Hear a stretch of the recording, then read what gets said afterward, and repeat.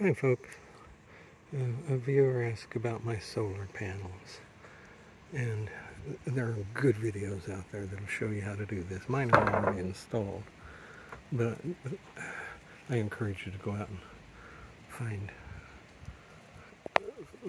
how to install these on top of an RV. That's the best information I found whenever I went to do mine.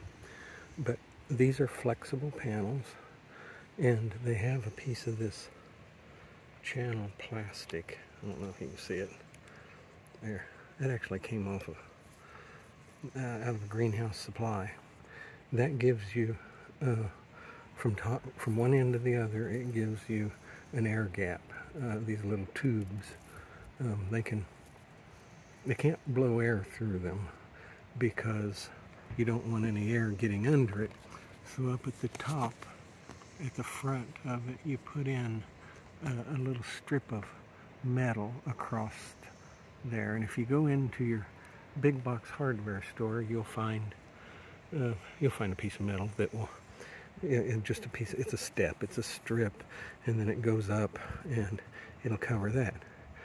And you also want to use stainless steel fasteners. That way you don't have to worry about any kind of corrosion. This tape. You tape the greenhouse material down with this RV tape, and this stuff is really, really strong. Let's see. Cars driving by. I'm in a Cloudland Canyon State Park in Georgia. But you want to fasten these down, and as part of that, you got to, unless you want to drill holes in your topper, which I didn't want to, you fasten these down, great big fender washer sort of things here. These are really large washers. You need one down there as well. And if you do that and you use this, I don't know what it is, RV tape, it's about 3 inches wide, and it's very, very strong. Once you get it on, you don't take it off again. But you have that on your 6 fastener points for each panel.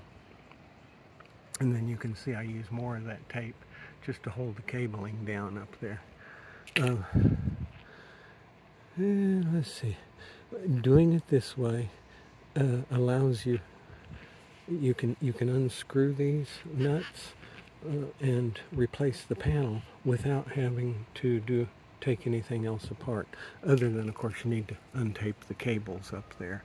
I did have to replace one of these panels. I don't know what was wrong with it. But each panel is 100 watts, and they go down through the front, and you need to watch the car washes because you're all of a sudden about 2 inches taller. So where you went to the car wash, but where you may not be able to go to, just a word to the wise. I put a little white paint on here just to make it blend in a little bit more. I didn't bother with it back here because you can't see it. These are Renology panels, and I got a Renology charge controller. When you put in a solar panel system, you need the panel to generate the electricity, and then you need a charge controller to manage that electricity so that you can put it into your battery and not damage your battery. If you just want 12 volts or 24 volts, depending on how you wire it, usually 12 volts out of your battery, of course. If you just want 12 volts, which you can do most stuff with 12 volts, like what I'm doing, and an electric campsite, then you don't need to do any more. If you want to plug in something like plug in a hairdryer, then you need an inverter. And once you start talking about inverters, you're changing DC into AC, and so you're going to lose a little there, I think.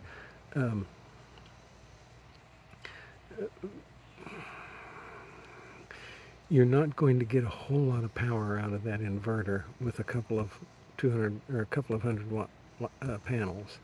You know, if you get little bitty crock pots and things like that, maybe you can run them, I don't know. But you'll have to figure that out. I did not put an inverter in there because most of the time I stay at an electric site. I use these panels to keep my refrigerator running. I keep my refrigerator runs 365.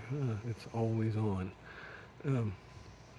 If I'm going to be in a shaded area for some time, I'm going to be plugged into electric, and usually, and I may need to take that refrigerator off of solar and use the shore power for it. But this gives me lights. It keeps my refrigerator running. I can keep all my stuff charged. I can keep my cell phone charged. I've got a little Jackery in there. I can keep it charged with this system.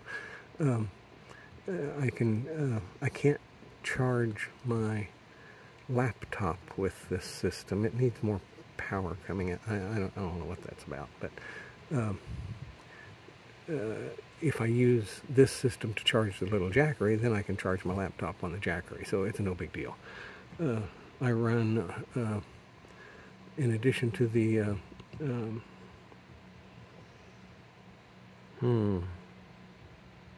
I've got a little fan in there too that I can run, and it'll run for quite a while. But anyway, this is my solar power setup, and don't, you know, I didn't do as nice a job as the other guys out there, so look at those videos. It's not complicated, and I've had these on for close to 50,000 miles, I think, at least, with no problems at all. Other than I had one panel I had to replace, but it wasn't because of the mounting or the, it was something wrong with the wiring on it, I think. Anyway, hope this was helpful.